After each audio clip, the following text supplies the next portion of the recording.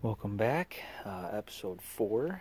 So I got the motor swapped out. I wasn't going to bore you with the details. It took me about 45 minutes. Take the motor that was in this one out and put it in this one. So it's in there. I don't have a kill switch, but this chassis never did. Just one brake. The tires hold air very well. So I will fire this up on the next episode. I just wanted to show you, and I'll show you something else. The other engine on here had a 7-tooth front. This one's got a 6. And just doing that, it's now totally loose, which is an easy fix. You just gotta move the rear wheel back a little. There's only a right and left adjustment on the motor here, on the plate.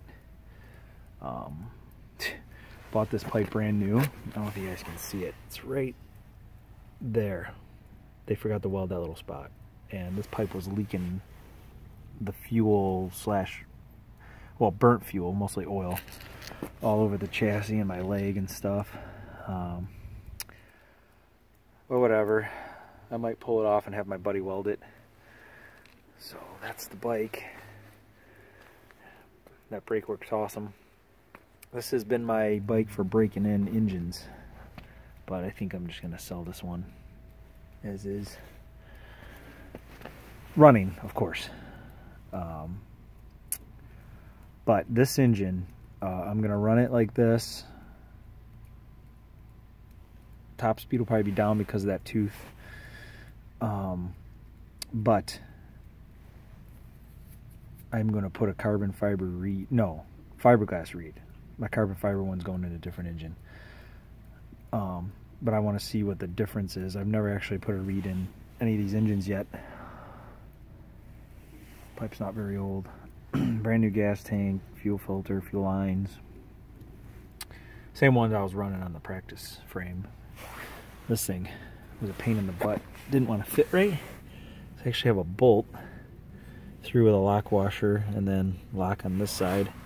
And same with the bottom. I got nuts on each and both sides of that piece. It works. That holds it at least. I don't know if you can see my shoe. Grind it off a little bit with this particular bike actually. So, alright. So next time I will run it because it's a little crappy. It's about 30 degrees, snowy. So it actually might be a little while before I run this thing when it starts getting warmer, because it's going to be about 10 degrees here coming up. So yeah, I'll keep working on the mini bike project, show you guys that. That one I'll actually run around here just because it's bigger and taller. This one I usually run on the sidewalks or the street, and it's wet and crappy. Not to mention this is a 2-stroke and the mini bike is a 4-stroke. So stay tuned, guys. Hope you like the videos. Comment if there's something you'd like to see that you didn't see that I didn't get to show you or whatever. I mean, mounting the motor is easy. Just four little bolts. Just make sure you put lock washers on, which I did this time, not like I did on the practice chassis. You know, I didn't want to bore you with the details, plus there's a crap ton of videos about mounting these motors up and stuff. So I just kind of want to show you my projects and how these things go. Alright guys, thanks.